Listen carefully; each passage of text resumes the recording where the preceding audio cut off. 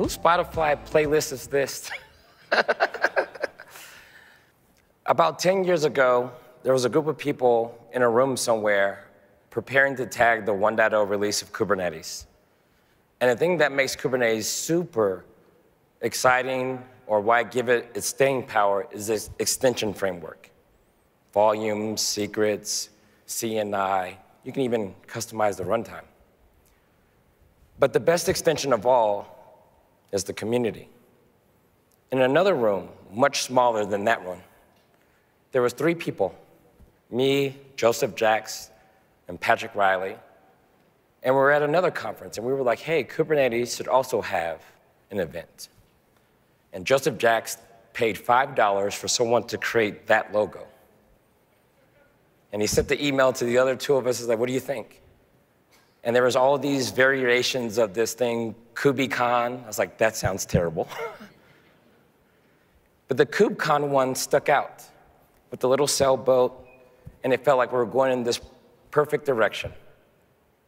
And so we did this conference in San Francisco. It was the very first KubeCon. And there were about 600 people in the audience.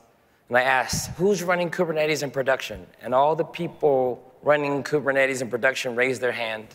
I was like, you are the most irresponsible group of people in the world. It's not even 1.0 yet. And then you would watch that community grow and build all the things that was missing. And a lot of people are like, hey, what's next for the future? And the phrase I love the most, it's easy to predict the future when you're working on it. And half the things in the Kubernetes community come from the people sitting in the audience with you. Maybe you were not there in the beginning, but we would not be here if it wasn't for you all. This community component is super serious. GitHub is where the code lives. The conference is where the people do. And I could talk on and on about the previous 10 years, but I'm actually looking forward to what y'all do next. And to help us explore that topic, I'm going to welcome Joseph to the stage. Thank you all.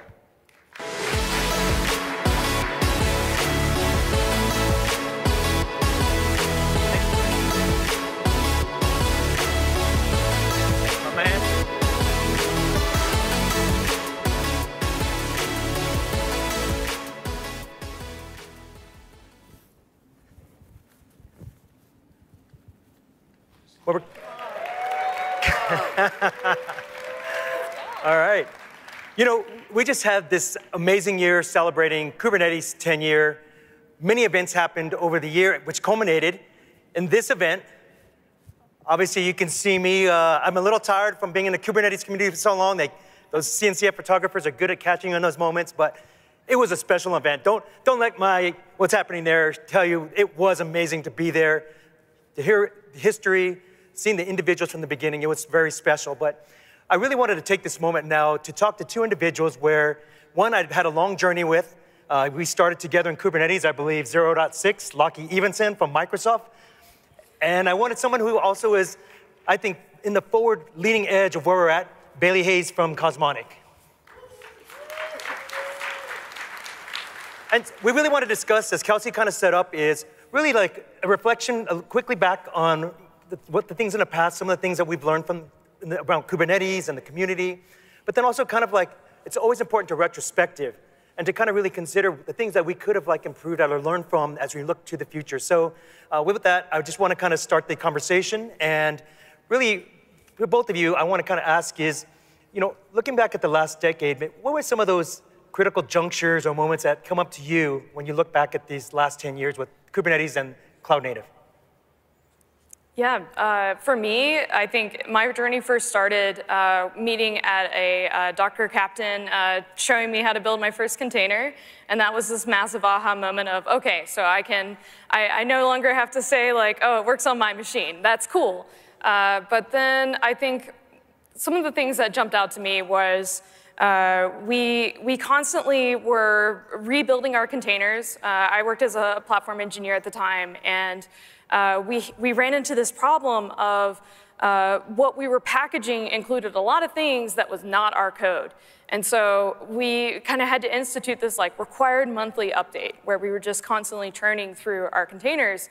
And working together with our teams, we came up with a lot of different types of infrastructure pieces that came in as part of our build pipeline, our CI/CD pipeline, that we were able to hit a massive scale. And so for me, it's being part of and being able to come to KubeCon like this, working with lots of other people and finding many different solutions to the myriad of problems that we face. Yeah, I can identify with that journey. I mean, Lachlan, what about you?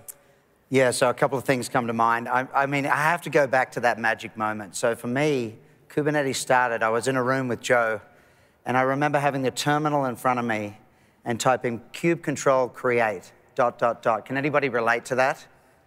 When you press enter, just watching that application light up in front of me, it was magic.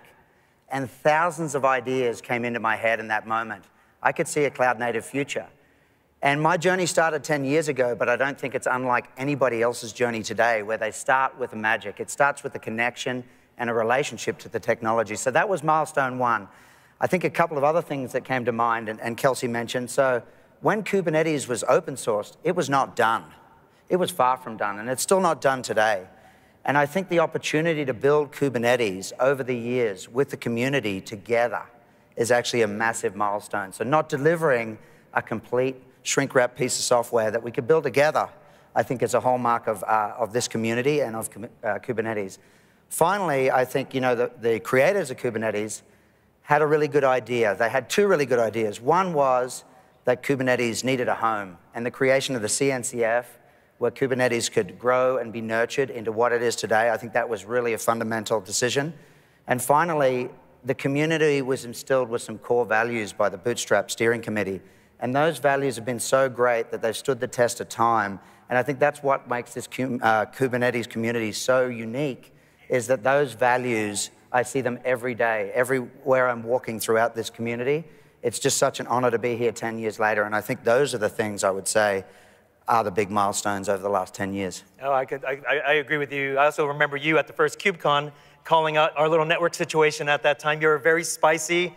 But Joe Beda agreed. He agreed that it was not where it needed to be at. So great to look back. But now I want to retrospective just a little bit in regards to just the community as well as some of the projects. There's been many projects along the way. From both your perspectives, like, was there some things that we can kind of learn and look back at? And as we look forward, maybe some ways that we can kind of like learn from those things and see how we can make sure that cloud native really works for everyone. Yeah, I think Kubernetes does an amazing job at abstracting your infrastructure. I think the Node API is fantastic, Cluster API also amazing. But what it's not so great at is giving you a good abstraction for applications. I haven't met a developer yet that's like, yeah, let me get in here and sling some YAML, because that's what I want to do to be able to write my application. And so I think there's so many opportunities that we have for coming up with the right abstraction for our applications and finding ways to distribute that so that our developers aren't constantly churning to get those required updates out, to be able to just focus on the thing that they provide, the thing that provides value for their business. Now, you might know that I'm pretty into this technology called WebAssembly. And so, of course, my perspective is that WebAssembly is going to be that next major abstraction in tech, because we can now package just our business logic as our .wasm, that little thing that you compile to, and that's the unit of distribute.